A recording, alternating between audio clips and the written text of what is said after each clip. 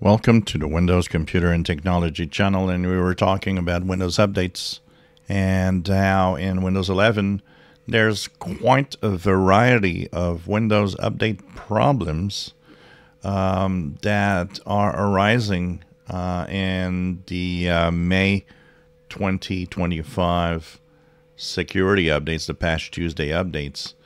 And there's a lot of reports also that people are going to either some troubleshooting websites from Microsoft, blog posts, and even calling and asking because there's problems.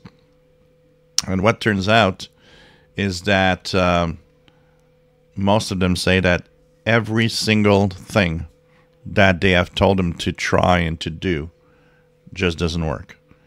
And it's kind of a big troubleshoot failure out of Microsoft's team to help out. And this is crazy because you're thinking about you're making the operating system.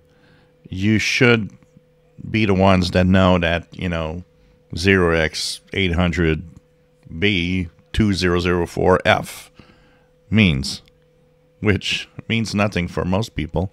And even a Google search of it, most of these errors doesn't bring out a lot. I mean, for ages, Windows error messages were cryptic, and they are still today.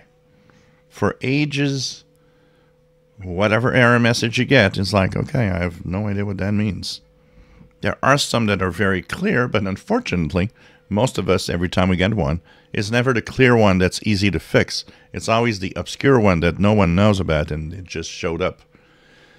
So, you know what? This is crazy, and this is, I guess it's my daily rant about Microsoft not even knowing how to help users fix its own problems.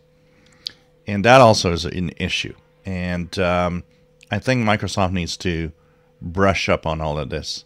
Make sure that things are better when people have problems.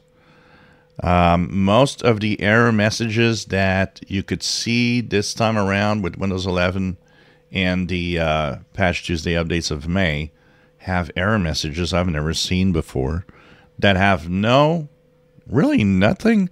You go and you try to find any info on, what's that? What does it mean? I mean, it's like learning a language. It's like, what does that mean? Well, it seems nobody knows what it means. And what's really bad is Microsoft sure doesn't know what it means. If you enjoy my videos, please subscribe, give us thumbs up. Thank you for watching.